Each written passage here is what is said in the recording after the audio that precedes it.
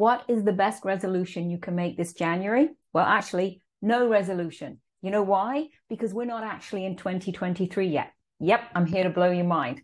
I know December 31st, you were all out there partying. I was too. And a lot of people making resolutions on what they're going to do and how their new year's going to be.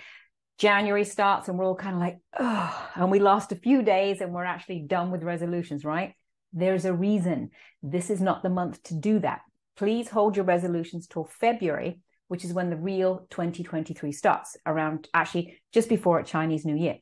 But anyway, my point is this month of January, trying to put new habits in place, trying to put new processes, new rules to yourself, it's going to be too much. It's going to be overwhelming and you're going to kind of fail. I don't mean to be negative, but that's the truth of it. So give yourself a break, give yourself a pat on the back and just chill this month.